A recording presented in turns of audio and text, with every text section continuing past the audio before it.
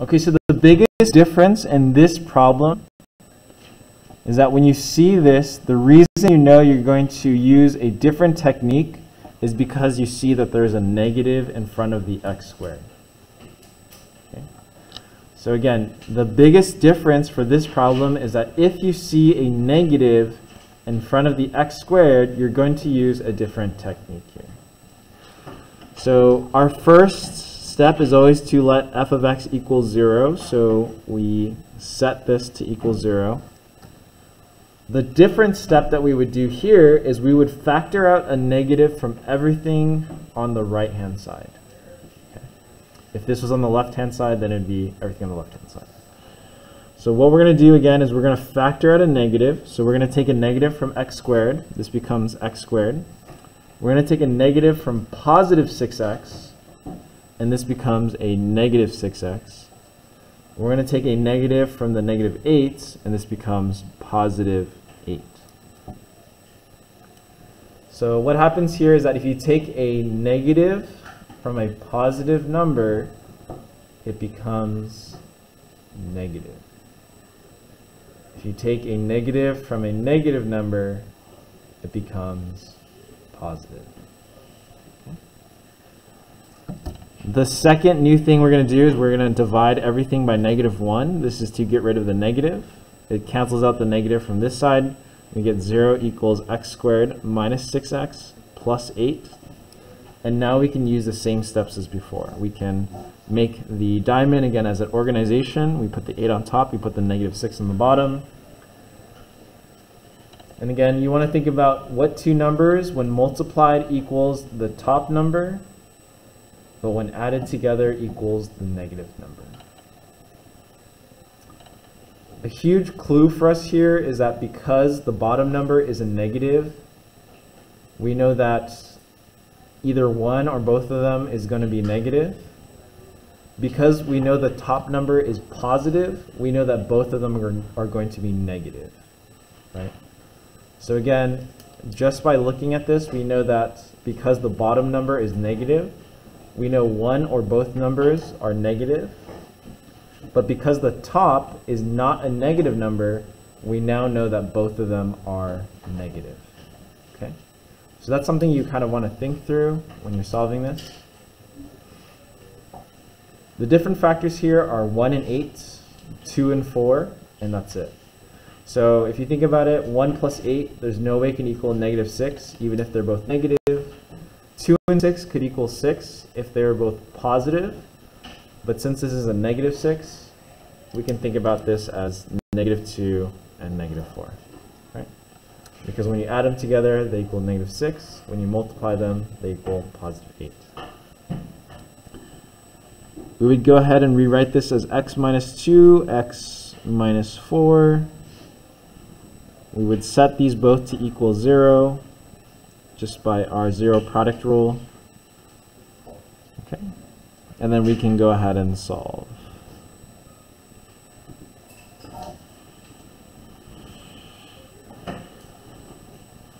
And that's our answer.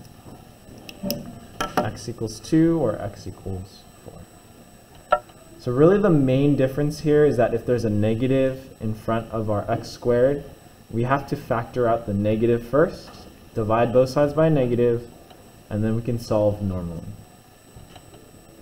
So the only difference here is that, again, if there's a negative in front of the x squared, then you want to factor out a negative, then divide by a negative to take the negative out.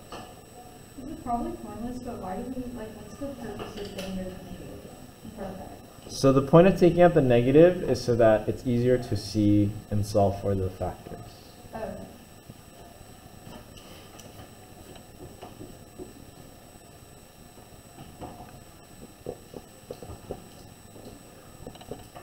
The reason being, if we didn't factor out the negative, then you would have to factor this out as like -x times x, and then it would be kind of funky like this. Yeah.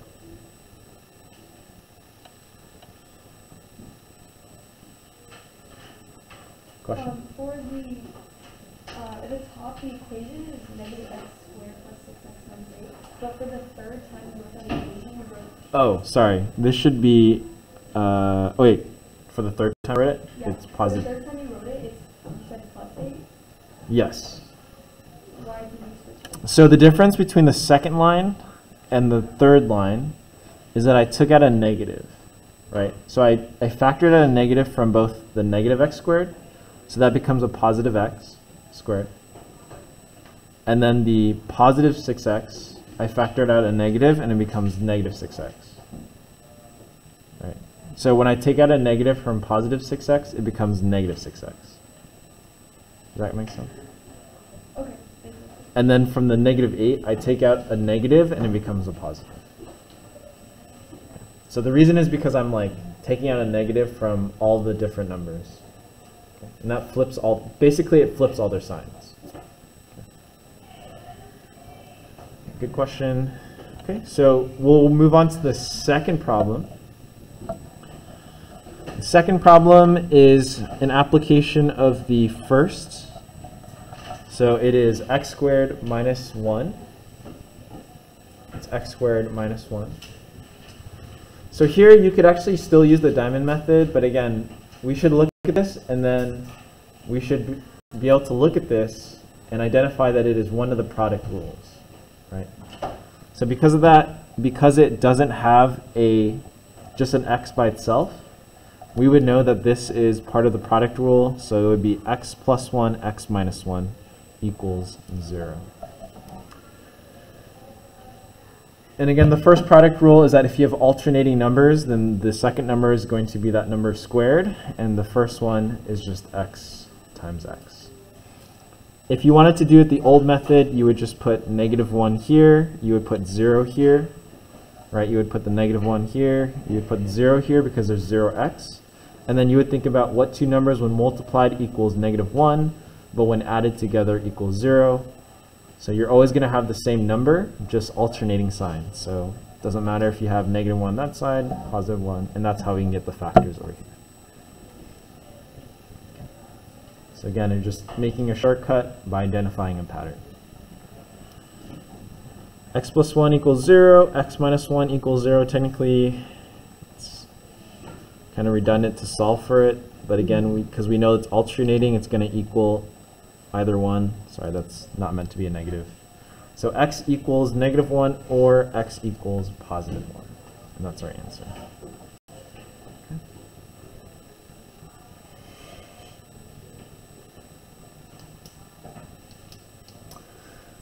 For those of you that are zooming through this, the answers are in the front of the stapler, if you wanted to check your answers. Okay.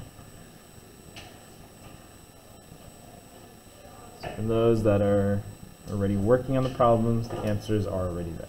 Question?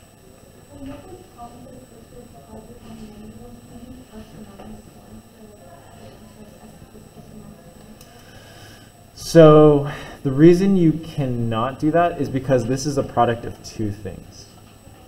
If we were to do like this, that would technically mean it could be x plus 1 times x minus 1, or it could be x plus 1 times x plus 1, or x minus 1 times x minus 1.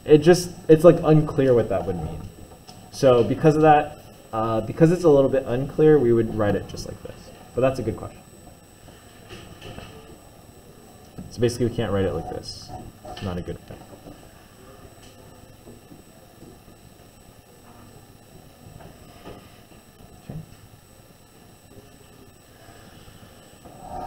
Okay, the last problem here, again, the last problem we have is f of x is equal to 3x squared minus 12x.